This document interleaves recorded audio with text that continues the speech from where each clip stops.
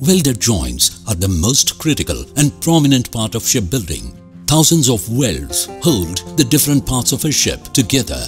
The quality of these welds are determined using non-destructive testing to determine defects such as porosity, slag inclusions, cracks, and incomplete penetration.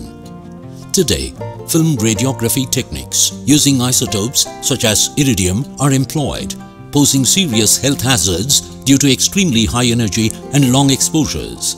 These tests are randomly performed only during night shifts, thus losing precious manufacturing time. Environmentally unfriendly chemicals are used in processing, and the results are analyzed manually the following day.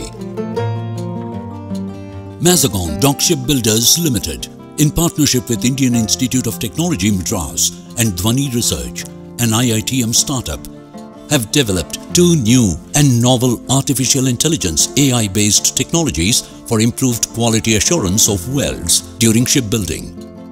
The first is a lower intensity radiography technology that replaces films with computed radiography imaging plates and provides direct digital data using lasers. This is a reduced exposure, quicker, environmentally benign and digital method.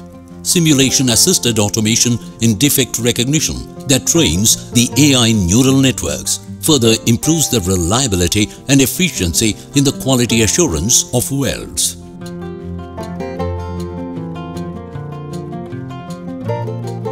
The second technology goes further by completely replacing the radiation with extremely safe ultrasound sensors. The use of phased arrays along with an intelligent image reconstruction technique provides high-resolution real-time digital images. Trained AI networks are used for automatically evaluating the images based on simulation models. The technology further uses laser-guided robots to maneuver the ultrasound phased array sensors to access hard-to-reach locations, ensuring 100% inspection.